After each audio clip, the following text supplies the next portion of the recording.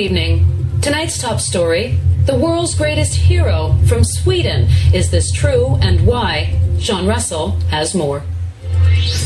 Another train is leaving. Destination, Sweden. But can this so-called hero really be the sole provider of independence and freedom? Have you ever dreamed of traveling to France? Well, now would be the time to do it. With everyone on their way to Hero Land, I've got Paris all to myself.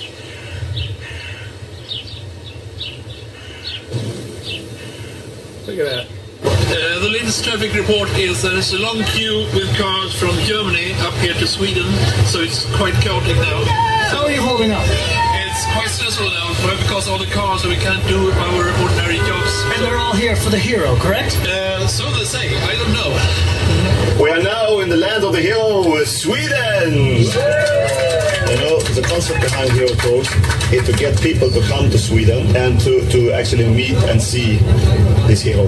I see. And is this hero really that big a deal? The hero is much bigger than that.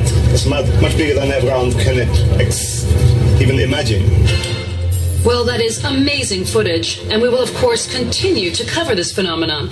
But before we do that, we want to share a more personal story with you. Sean Russell, you're with us live from the land of this so-called hero. Sean? That's right, Melissa. I'm in Sweden, standing in a large field with Magnus Olofsson. Magnus, tell me, where are we standing right now, and why have you done this?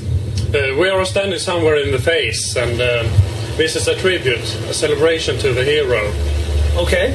And how long did it take you to finish? It took me 7 days. Something's happening. No, it's something that's... Jimmy, I don't know if you can get this, but pick it up over here.